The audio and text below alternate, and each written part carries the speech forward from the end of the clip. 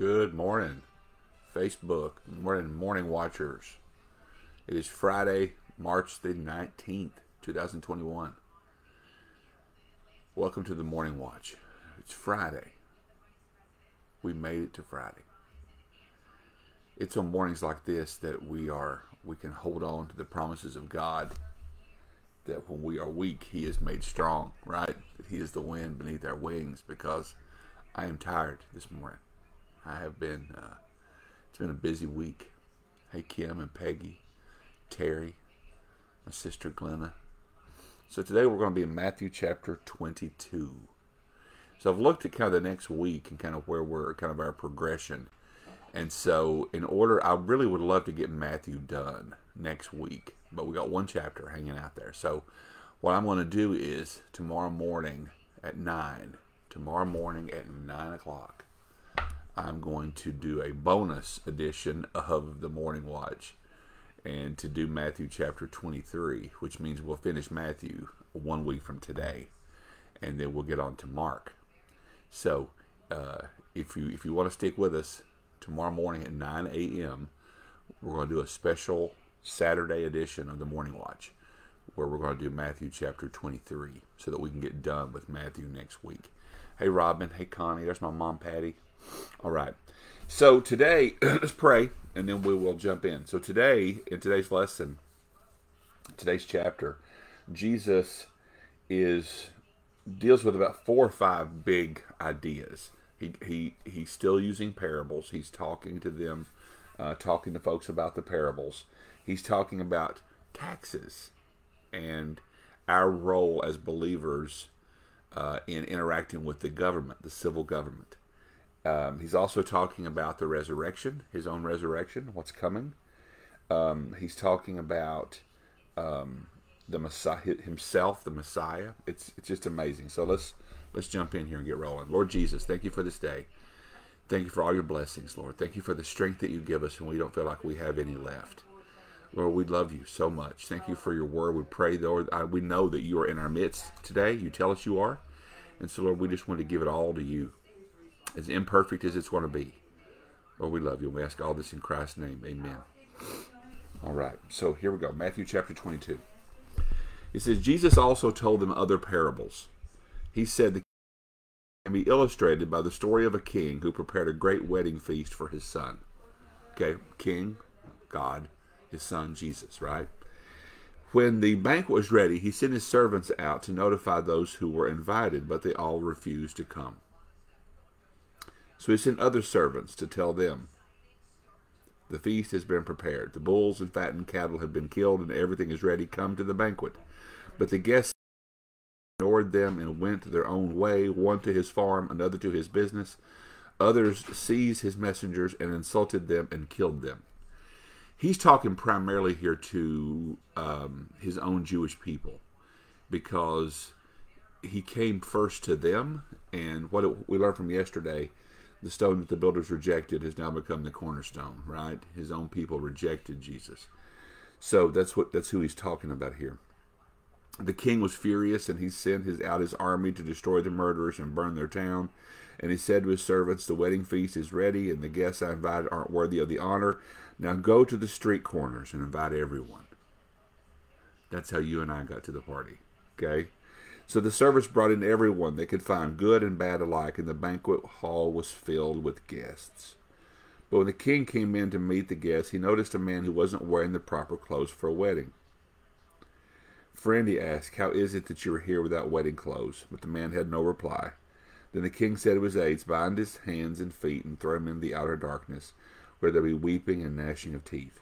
For many are called, listen to this, but few are chosen. Okay? So there are people in the midst who may look like wedding guests, but they are not. They are not going to be, they're not going to see the kingdom of God. Then the Pharisees met together to plot how to trap Jesus into saying something for which he could be arrested. So we see here that they're moving closer and closer to trying their hardest to trump up some case against Jesus where he could be arrested. They sent some of their disciples along with the supporters of Herod to meet with him. Teacher, they said, We know how honest you are. You teach the way of God truthfully. You are impartial and don't play favorites. That was a bit disingenuous, okay? They don't really mean that. Now tell us what you think about this. Is it right to pay taxes to Caesar or not? But Jesus knew their evil motives. How does Jesus know their evil motives? Jesus knows our thoughts. Jesus knows what we're thinking, okay? He does that over and over again. You hypocrites, he said, why are you trying to trap me? Here, show me the coin used for the tax. When they handed him a Roman coin, he asked, whose picture and title are stamped on it? Caesar's, they replied. Well then, he said, give to Caesar what belongs to Caesar, and give to God what belongs to God. His reply amazed them, and they went away. What does that mean? Well, it means that you and I, as believers, we're not of this world, but we are in this world. But Jesus is telling us here, while we are in this world, then we need to submit to civil government. Doesn't mean that we don't make our opinions known. It doesn't mean that we do not push back when we feel like things are not right for our faith and for our families and that kind of thing. It doesn't mean that. But it means that we need to understand that civil government is put in over us in order to give order. Okay? And so Jesus says, give to Caesar what's his, and give to God what is his. Verse 23, that same day Jesus was approached by some Sadducees, religious leaders who say there is no resurrection from the dead. So the Sadducees didn't believe that resurrection was even a thing. They posed this question, Teacher, Moses said if a man dies without children, his brother should marry the widow and have a child who will carry on the brother's name. Okay? Well, suppose there are 7 brothers. The oldest one married and then died without children, so his brother married the widow. But the second brother also died, and the third brother married her. This continued with all 7 of them. Last of all, the woman died. So tell us, whose wife will she be in the resurrection? For all 7 were married to her. So this is a riddle. This is exactly what it looks like it is. It's just them trying to trip Jesus up. And so they're like, there's a woman. She's married to a man, and he has 7 brothers. And he dies, and then she remarries the second one, and the third one, and the fourth one.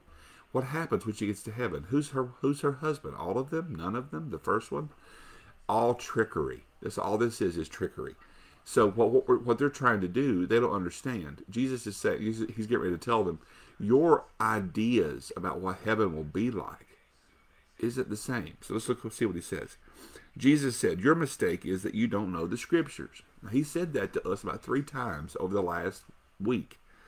And you don't know the power of God. For when the dead rise, they will neither marry nor be given in marriage. In this respect, they will be like angels in heaven. They won't be angels, but in this way, they will be like angels. Okay? People who believe in Jesus, people who are saved people, redeemed people, we do not become angels when we die. Okay? That is a myth. That is a thing that we fly around all the time, but we are redeemed. That is higher, that is better, that is more of an honor than any. The angels will never be able to say that they are redeemed. Only followers of Jesus that have been brought from death to life. So Jesus said, you don't get it. It's not going to be like that in heaven. You have a warped understanding of what it is. But now, as to whether there'll be a resurrection of the dead, haven't you ever read about this in the scriptures? Long after Abraham, Isaac, and Jacob had died, God said, I am the God of Abraham, the God of Isaac, and the God of Jacob. So he is the God of the living, not the dead.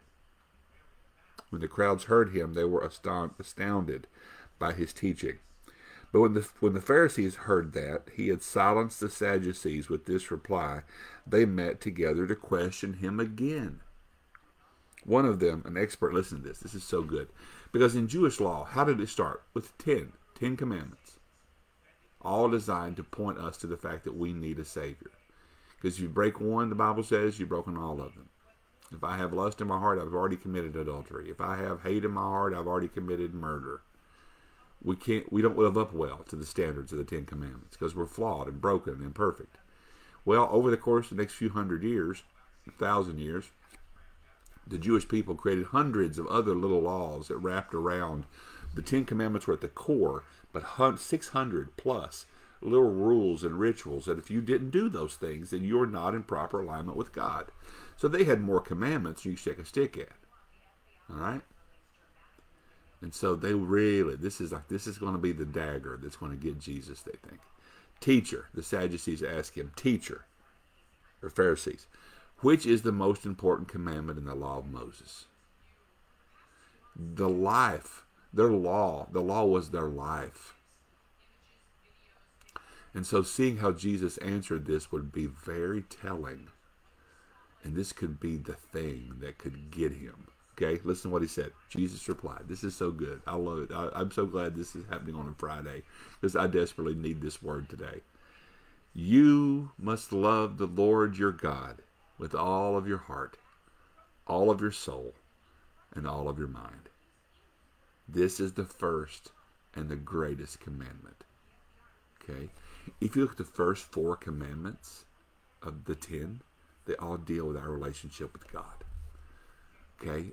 We got to love God with every molecule in our body. Love him with all of our heart. 100%. Complete and total love and dedication for God. But guess what? We're not perfect, right? So when we become saved, God gives us the ability to love, real love. Real love does not exist apart from the love of God. All right? Verse 39. A second is equally important. Love your neighbor as yourself. The entire law and all the demands of the prophets are based on these 2 commandments. So Jesus says it all boils down to these 2. Love God with everything you have and love people just like you do yourself, or even better. What does that mean? Boil it down. Love God, love people. And a lot of people think that you loving people allows you to love God. I'm a firm believer, and I think Scripture teaches this, that our love for people, there's a reason why Jesus mentioned it second, okay? That vertical relationship with God, having a real relationship with the Father through his Son Jesus, then allows us to have that horizontal relationship with other people. Our love for people is birthed out of our love for God. But you know what? Who loved first, the parent or the child? I got 2 baby girls, man. I love them. They're 25 and 22, or 23 now. And parent loves first, right? That's what the Bible teaches us, that God showed his love for us first when he sent his Son Jesus. Anyway, verse 41. Then surrounded by the Pharisees, Jesus asked them a question. He throws it back to them, puts them on their heels. What do you think about the Messiah? Whose son is he? They replied, he's the son of David, which is true. Comes from David's line. Jesus responded, then why does David, speaking under the inspiration of the Spirit, call the Messiah my Lord? For David said, and he quotes David here in verse 44, the Lord said to my Lord, sit in the place of honor at my right hand until I humble your enemies beneath your feet. Since David called the Messiah my Lord, how can the Messiah be his son? It's an interesting idea, right? David, we know that Jesus was born out of the line of David, but yet David, even hundreds and hundreds of years prior to the birth of Jesus, realized that the Messiah, the Son of Man, would be his Lord. Okay? No one could answer him, verse 46. No one could answer him because you can't. Jesus speaks with authority. Why does he speak with authority? How does he speak with authority? Because he is God. And after that, no one dared to ask him any more questions. I wouldn't have either. Jesus had that way. But I'm amazed with all the interrogation that he receives. It's amazing how he kept his cool. He engaged them. He never ran away from them. Notice that, The old fight or flight kicks in and we want to get out of there. We want to get to a safer place. Jesus never turns his head. He never relents. He keeps standing there in that space, listening, engaging, asking questions, answering questions primarily. It's a wonderful thing to see. So tomorrow morning at 9, we're going to do Matthew chapter 23, which will put us on track to finish Matthew by next Friday. Okay? That we can get into Mark the week after. Okay? I love you all. Let's see who all showed up since I started. All right. Kathy. Absolutely. We will definitely pray. There's Wilma, Rosemary, Lorene, Terry, Connie. I love you all. 15 people in here this morning. I appreciate you all being here. We've been putting all the videos up on YouTube. I've got all the Matthew, Hebrews, 1st, 2nd, 3rd John, 1st and 2nd Thessalonians. Maybe more. I'm going to spend some time this weekend putting a bunch more videos up from our past videos. 7 months. That's a lot of videos. All right, let's pray, and then we'll get our Friday started. Lord, I love you. Thank you for the word. Thank you for your truth and your mercy and your grace. Thank you for your cross. Thank you for the way that you made for us. Lord, help us to carry this truth with us that we learned today all day long. Lord, we love you. We ask all this in the name of Christ. Amen.